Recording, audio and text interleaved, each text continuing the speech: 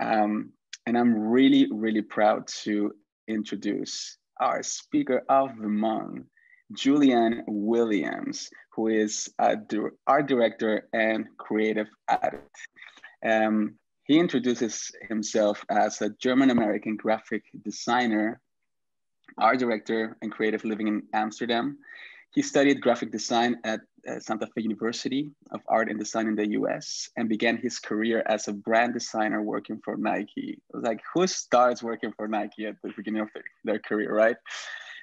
In addition to working at other fashion brands and the New York agency and Walsh, his interest in politics and activism led him to a role as a lead brand designer on Joe Biden's successful campaign for the 46th president of the United States. He believes that relationships, both visual and emotional, are the backbone of design and the world we live in. And in addition to design and art direction, Julian performs as a spoken word poet, incredible, by the way, a musician, and is an active part of the European ballroom scene. Work that. So please give a warm virtual applause to Julian Williams. Thank you so much. Oh my gosh, it's funny to hear your words about myself spoken back to me like that. Thank you. I'll go ahead and share my screen, yeah? Okay. Let me know if you can see. Perfect. Wonderful. Okay, thank you so much, Luis. And thank you, Creative Mornings Rotterdam. This is really wonderful. And there's quite a lovely group of people here early on, what day is it? It's Friday, on a Friday morning. I really appreciate that. Yes, as Luis said, I'm a graphic designer. I'm an art director. I do a bunch of other things, sometimes too many things, but I can't stop doing creative things all the time.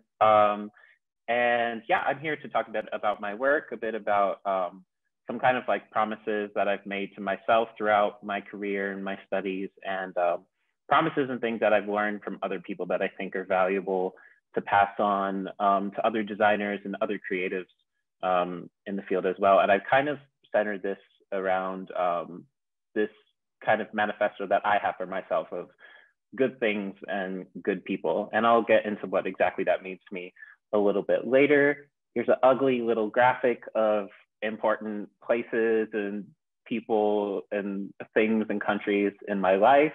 I think it's a bit jumbled right now to go into detail, but yeah, so that's me. I'm Julian. I am a graphic designer and art director. I went to school in Santa Fe, at the Santa Fe University of Art and Design in the state of New Mexico in the United States. And when I was in university, I was a bit of a troublemaker. I was very into graffiti culture. That's kind of what got my start into creating things visually when I was a student. Legally, most of the time doing the graffiti stuff. But as I kind of like continued with my studies, I started doing more kind of like proper graphic design and becoming quite interested in specifically branding. And that led me to work with some really lovely nonprofits and NGOs in the city of Santa Fe.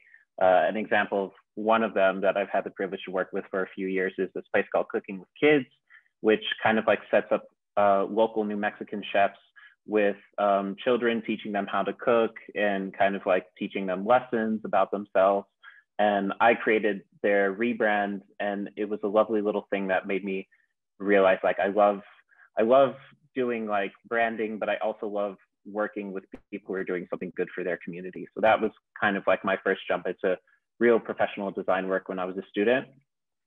But I was also making a bunch of crazy cool stuff at the same time and like honing my craft and figuring out how to use these programs that I wasn't too familiar with. So this is kind of how my work looked when I was a student, which was about 4 or 5 years ago now, somewhere around those two numbers. And then getting into kind of like my first introduction into like the proper professional world. When I was a student, I had the privilege to be introduced to someone named Bijan Berahimi, who runs a fantastic design studio in Portland, Oregon called Fisk. If you don't know about Fisk, they're some of the best in graphic design, in my opinion, in the world right now. So I meet Bijan, and he comes to my university, and Bijan Barahimi was an intern at Nike, and then he went on to work for Nike, and then he opened his own studio. And he came to my university, and they did this wonderful workshop where they had us basically just act like we were working at Nike and have us make a bunch of things for Nike. And I remember stressing so much about it when I was a student. I was really in my head and thinking, oh, I have to make this amazing thing, and just getting like really overwhelmed by it. And I realized like I needed to just like calm down and do what I do, which is make stuff that's interesting and that engages with people. And I guess I struck a chord because many months later, Bijan was working on a project with Nike, and he contacted me. And I was living in Mexico in the summer at that time. And he asked me to work on a project for Nike. And these were the graphics that we made. I believe lots of them actually didn't end up getting used, but it kind of like piqued my interest to work for a place like Nike. Like I realized like I love doing this kind of work. This kind of work made me really happy, and I was working with someone who I thought was really inspiring and awesome.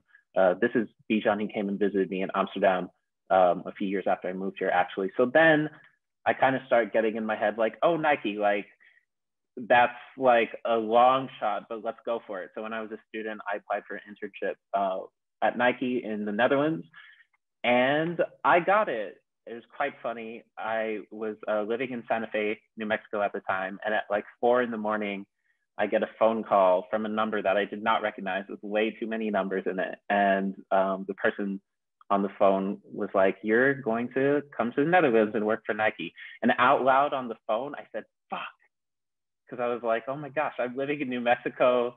I'm 21. I have no idea about the Netherlands, and I'm going to move to the other side of the world. Okay, let's do it." So I packed up everything that I own and I actually moved to Hilversum first, not Amsterdam, because that's where Nike's headquarters is.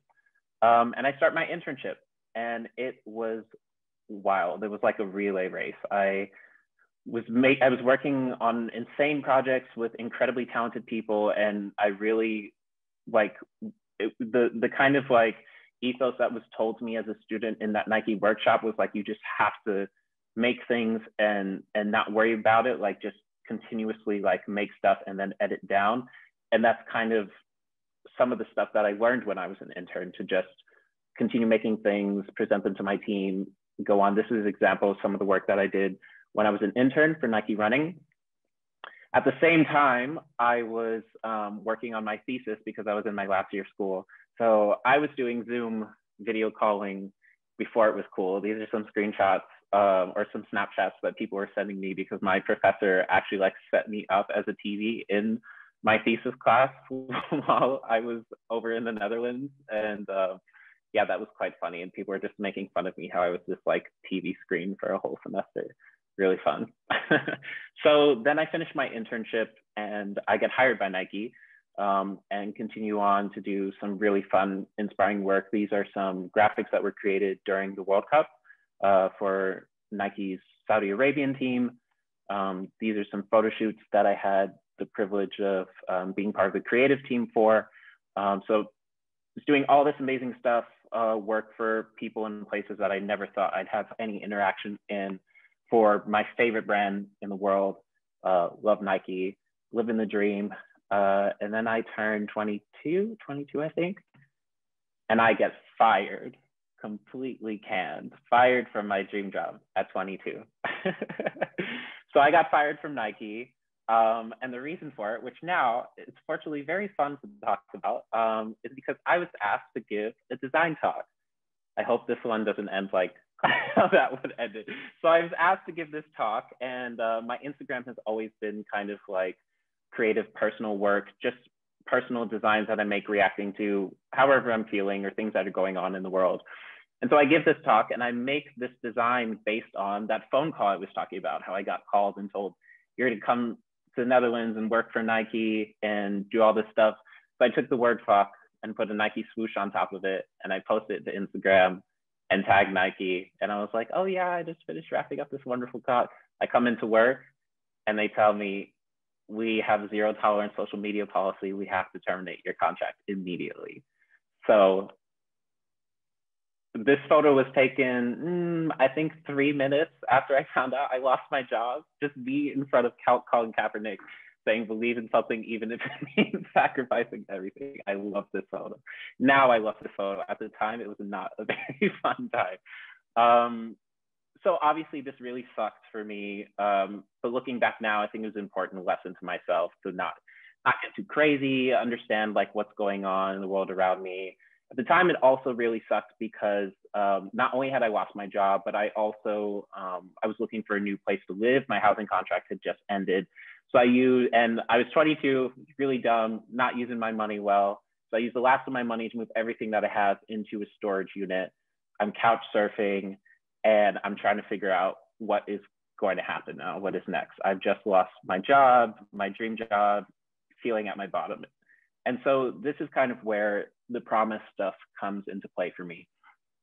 So at this time, I don't have any work, and I'm just thinking about what I want to do. And I realized I love graphic design. Like, no matter what happens, no matter what's going on, I know that this is what I'm going to do. This is what I studied. And I'm fortunate enough to be one of the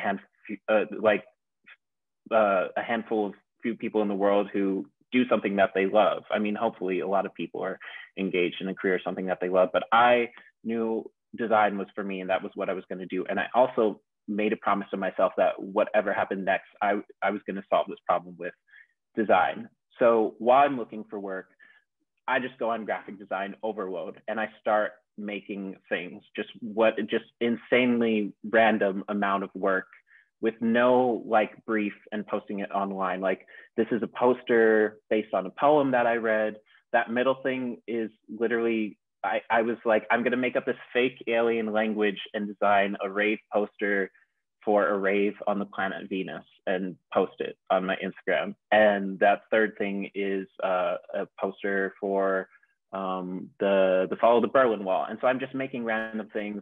And the way I was kind of thinking at this time was, like, design is going to get me out of this. And though I'm not having work right now, I could make any of this stuff for people if it was a real project. And that's kind of something that I often tell people who are younger, like going into interviews, you know, the work is the stuff that matters. And obviously, I mean, I hope something like this happens, but I don't think I'm ever going to get commissioned to make a rave poster for a rave on the planet Venus. But if I ever was, I'm ready to go, and I can show people that I have this.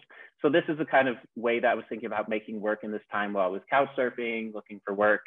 And luckily, I did find work. I got hired as a freelance designer at Karl Lagerfeld with a wonderful team of people. I got to do a lot of things I hadn't previously done before, like art direct, a product photo shoot. And they were really looking for someone to kind of like bring a fresh perspective onto the work that they were doing at that time for that season.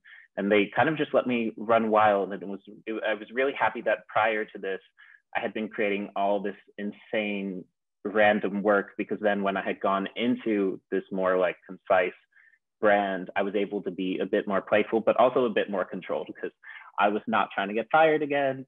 Yeah, and this is the kind of stuff that I was making at Karl Lagerfeld. So I worked there for a few months, and then I have a year where I'm just freelancing around. I'm continuing to make personal work. It's something that I do on a regular basis, that I think is very important to have this kind of like personal practice. I feel that that fuels the work that you end up doing for stuff like this, for real clients. Then about after a year, I am hired as a digital designer at Tommy Hilfiger. And this was really interesting because I, again, had an opportunity to kind of bring like my own ethos to a brand and do the kind of work that I wanted. So at this time, I've established that going forward, I'm realizing who the awesome people are who I want to work with. I saw this at Karl Lagerfeld. A lot of the people who I worked with there knew people at Tommy Hilfiger. And so I figured, okay, I know good people here, there'll be good people there. And this like really established my idea of I want to work with good people on good things. And I know it's not always possible to do that, but wherever possible, I'm going to try and go forward and make that kind of work. So at Tommy Hilfiger, I'm a digital designer, but the team that I was there with was really open to getting a lot of creative ideas from each other. I mean, we had designers and art directors who were also like taking behind the scenes photography and writing copy and giving feedback to each other. And thankfully, they were asking me input on campaigns and stuff. And I saw an opportunity to give back to a community that I feel very strongly about and that I'm part of. So, sorry, 1 second. Yeah, so when I'm not designing, a part of my life that is very important to me is ballroom, is voguing. So I've vogued in North America and in Europe. And if you don't know what ballroom or voguing is, yes, can we get into that split that just happened for a second? I'm very proud of that split. Ballroom is an expression of queer and POC communities, now thankfully throughout the world, that started in New York. And the reason that I bring this up is because this community kind of like allowed me to be more expressive with myself, to interact with people around the world who also relate to this kind of like expression. And the way this relates to Tommy Hilfiger is I was asked, basically people knew that I vogue in Amsterdam, and I was asked, okay, who are the people who we need to be talking to if we want to get people involved in some like work with Tommy Hilfiger. And I was originally approached to be part of a photo shoot that was coming up, but I was like, I'm still rather new to the ballroom scene. No, I know the people who you need to talk to. So this photography features my friend Meraki and also Aitana, who are amazing voguers who have been part of the ballroom scene in the Netherlands for a few years now. They're insanely talented, and this was such a great moment for me because I had found this work where I was finally doing well. You know, I wasn't homeless anymore. I had a job, and I saw an opportunity to give back and give some like, what is the right word? Some like spotlight to this other community that had helped me like become more of who I am. And so I basically told Tommy Hilfiger, like, these are the people who you need to hire. Like, if you want to have awesome footage and awesome voguers and work with some really interesting people and hear some good stories, like, talk to them, not me. So I got them booked on this photo shoot, and they had a wonderful time. And they were really talking to me like, oh, I can't believe like they're driving us out to this place. We get to try on these clothes, and they're paying us to be models. And I don't understand. I remember telling my friends, like, you know, like, you can do this stuff and they can't. Like, they need you more than you need them. And so just this idea of like good people and good work, I was really happy that I had an opportunity to get my friends this kind of work. And this is something like outside the world of design that like it's wonderful when you get to work on stuff like this. It's also wonderful when things from your past like come back and people understand that you're doing kind of this kind of work and want to approach you again for that. So at the beginning of this year, I was working for Tommy Hilfiger, and I was approached by the mayor of the city of Santa Fe in New Mexico during kind of the start of COVID to help design a literal promise. He approached me and said, we want to make something for the citizens of the city to promise that they're going to take care of each other, that they're going to wear masks, that they're going to be there for one another in these difficult times. And so I made this design, which is based on the buildings of the city of Santa Fe, which are made out of adobe, this kind of like clay material, and shaped it into a heart. And this was the branding that I proposed for this promise, the Santa Fe promise, to be one city taking care of one another. It went through a few design rounds. This was my favorite, but this was the one I did that they went with. And it was really nice. And I got to talk to the local newspaper, and I was on phone calls with the mayor, and also got me thinking like, oh, I really am enjoying doing this kind of work for people. And then after doing that, I had something insane that I never thought would happen also during this year. I was sitting on my couch, and I received an email from Jessica Walsh, who is who's a designer and was co-creative director of an agency in New York called Sagmeister & Walsh with Stefan Sagmeister. And to me, these were like the rock stars of graphic design. I mean, these were people who, when I was 17, I was like, I want to be Jessica Walsh. I want to be Stefan Sagmeister. And when I was a student, I was trying to, I sent like a few emails for internships, didn't hear things back. Sometimes I heard something back and just be like, oh, it's not the right time. So I was sitting on my couch and I get an email from Jessica Walsh saying, hey, do you want to be our intern? And I jumped like 10 feet in the air and was like, I can't believe this. So I worked with Ann Walsh as an intern and then a freelance designer for a few months this year, making the most insane, inspiring work with a crazy diverse, crazy talented group of people who were all incredibly smart. I can't begin to talk about like the intelligence of the people working on the design there. On projects that I really like, I was working a lot at this time. I was still working for Tommy Hilfiger at the same time, but I just loved doing the work so much. And that is such an amazing feeling. And I also don't ever remember laughing so much while working on designs, which is also an amazing feeling. We created these like emojis based around stressful things that designers have to deal with, like people trying to pay you an exposure. So you have this little like dollar signs of exposure and stuff. And it was just so funny seeing like the ideas that people came up with and designing things, you know, just because like this wasn't something that was like commissioned by anyone for Ann Walsh to make. And we're just making it just because we love design and we think that this is a funny thing to put out for other people to interact with. And this was a cute little thing that someone else made that I loved. So I work for Ann Walsh, I'm freelancing for them. And then I get another email that makes me jump 10 feet into the air. A lot of jumping this year.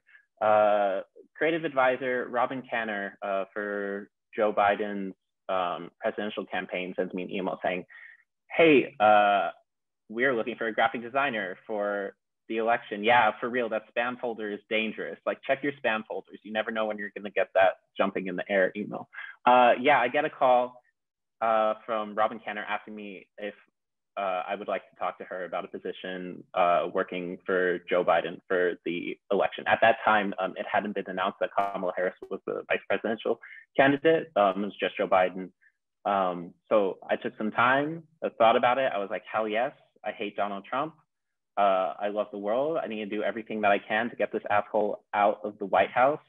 I thought it was very funny because in my interview, I was asked, how do you feel about creating content that attacks the president of the United States? And I was like, haha, not only am I 100% comfortable with that, but I've been doing it for years and I can do it quickly. So let's get to work.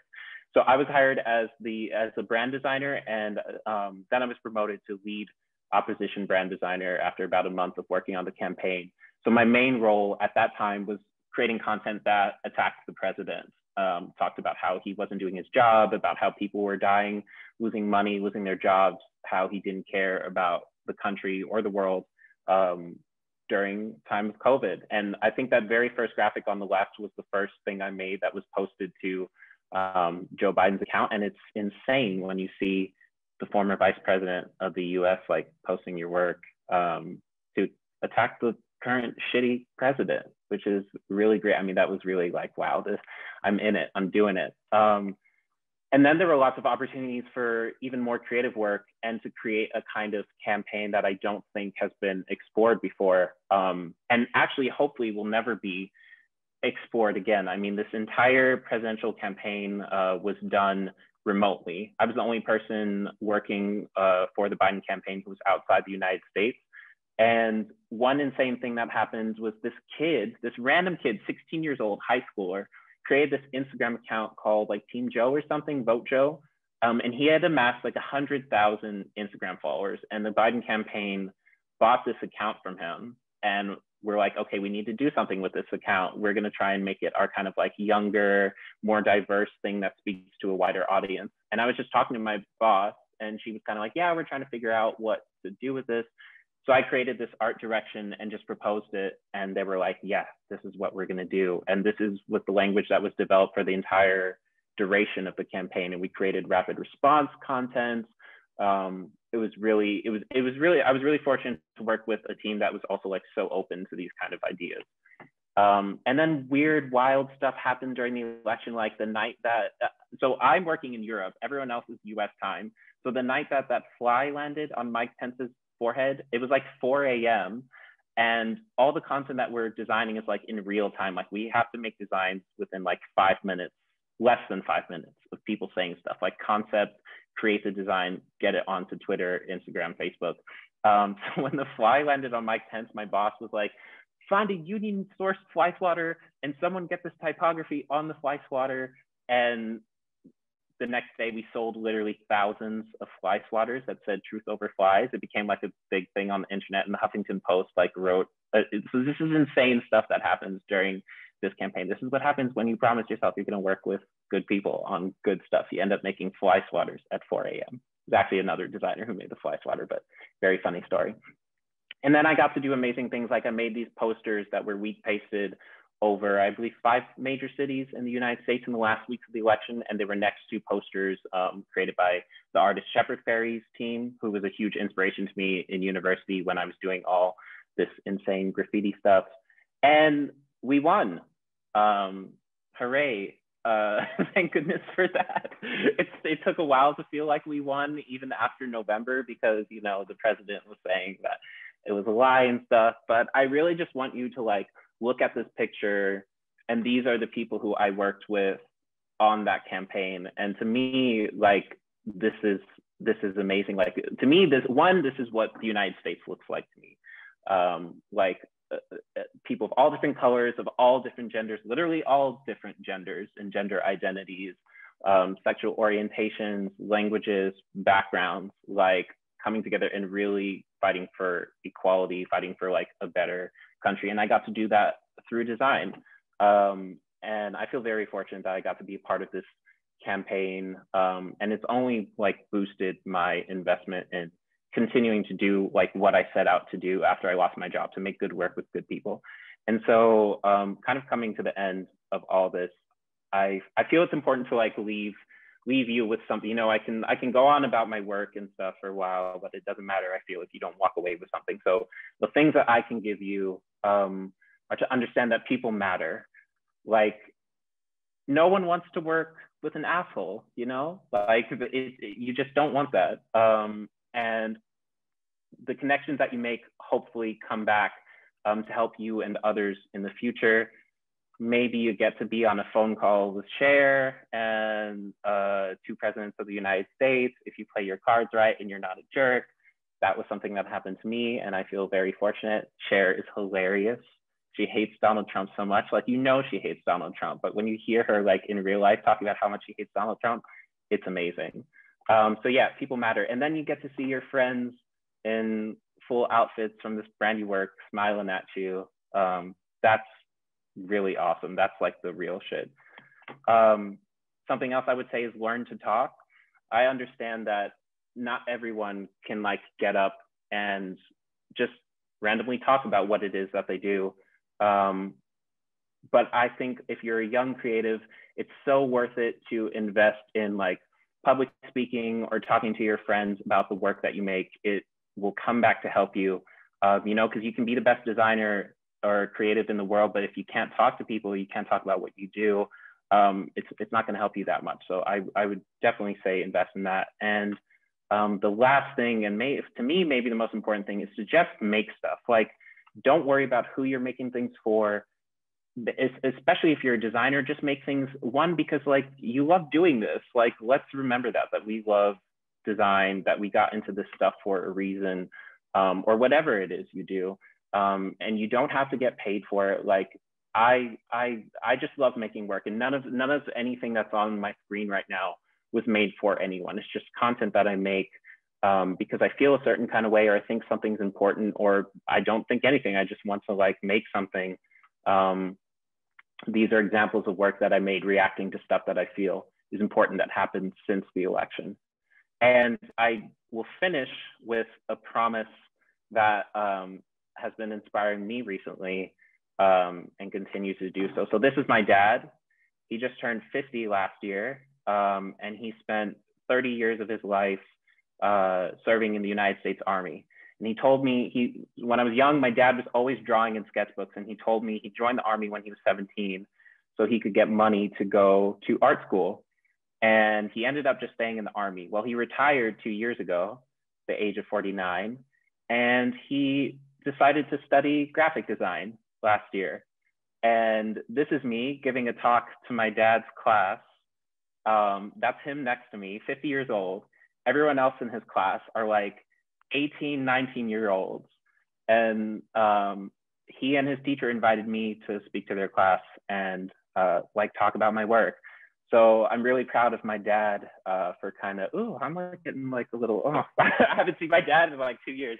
I'm really proud of my dad for keeping like his promise to himself to pursue the kind of stuff that that he wanted to do. And I'm really happy that he and I get to continue to inspire each other with design and the things that we love. So yeah, that's it. Oh my God. Wow.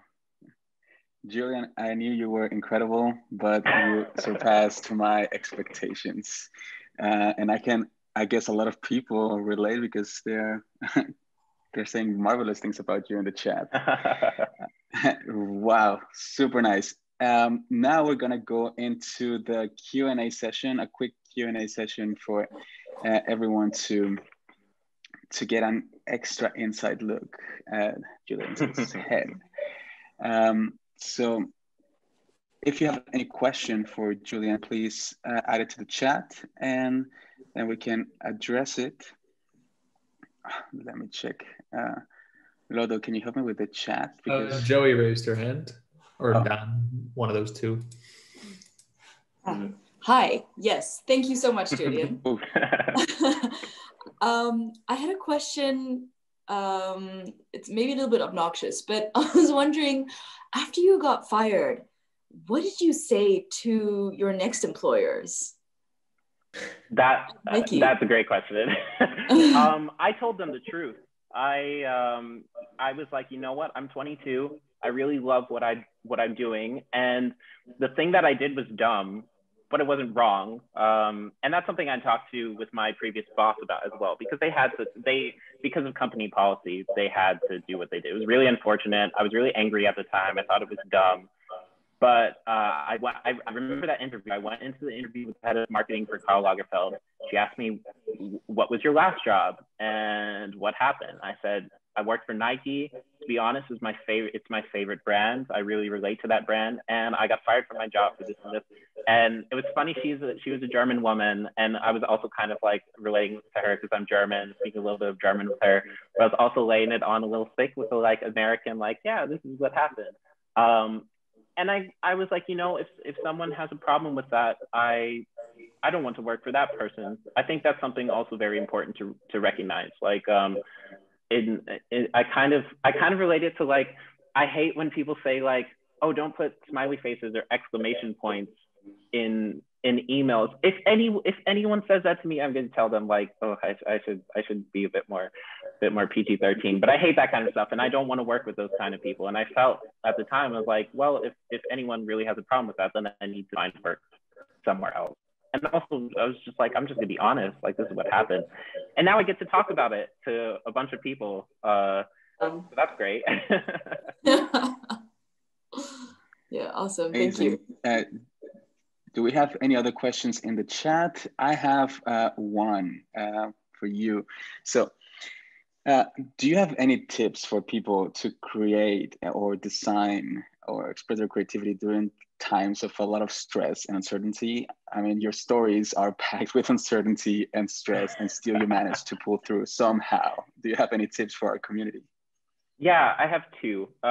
One is talking and showing work to other creative people. Like when I lost my job and I was making stuff, I was fortunate to be surrounded still at the time by creative people, and I would just make things or talk to them about ideas that I had and whether I was going to do them or not. It was just interesting to get a perspective from them about stuff.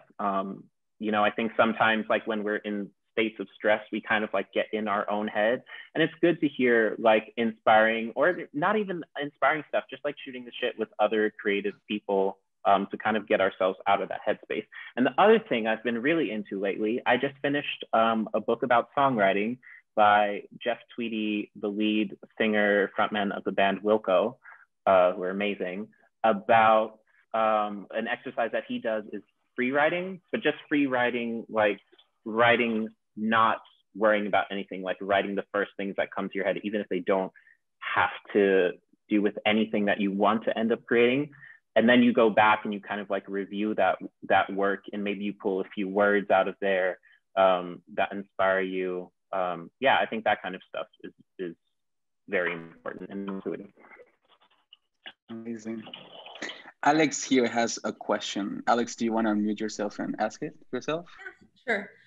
So Julian, my question is, I also believe in doing good work for good people, but where do you draw the line? Because, so I'm not going to use Trump as an example because it's too extreme, but let's say another politician you ideologically disagree with wants to hire you to design, let's say, a poster or a campaign for them.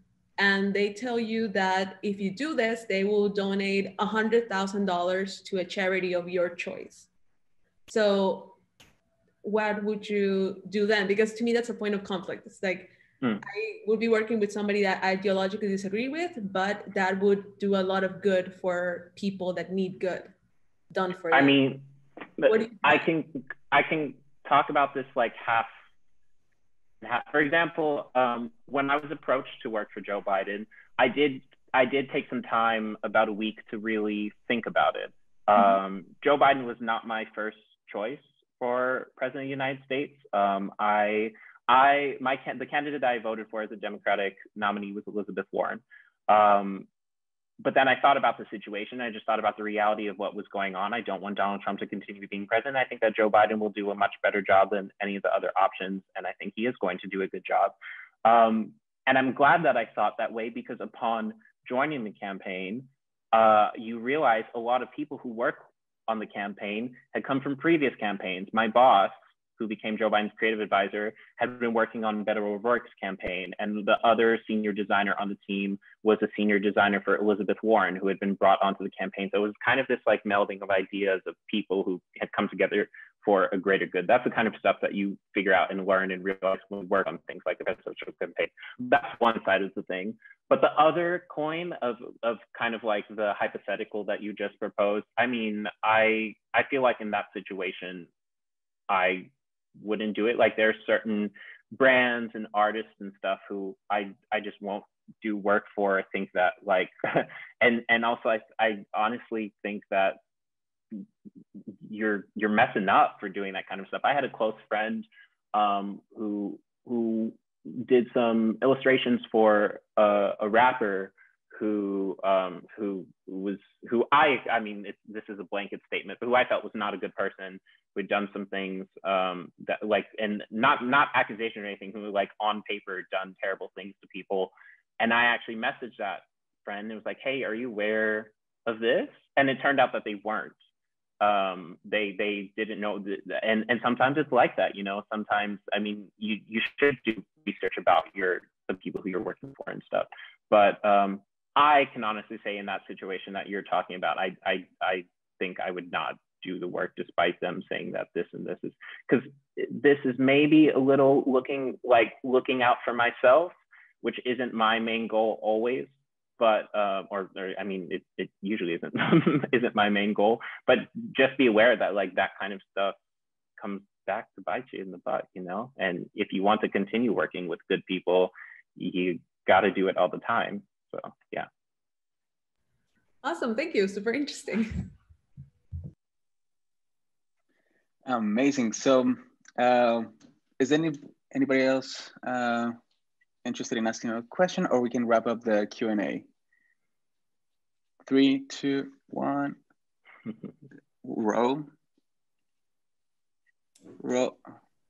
No, I saw a raised hand below me. Joey and Dan, they have a raised hand. That's what I saw. Okay. Joey saying no. No, they already asked. All right. Okay, then Julian, thank you so much for being our inspiring speaker of the month. You're incredible. You know, I'm your fan, and now you have plenty of more fans from from this session. So thank you so much. Can you write in the chat how can people find you and connect with you? Maybe your website, maybe your Instagram, wherever you you want to be reached. For sure. Hit me up on Instagram, y'all. It's the best. Amazing. It can make you lose your job. So now we're gonna wrap up.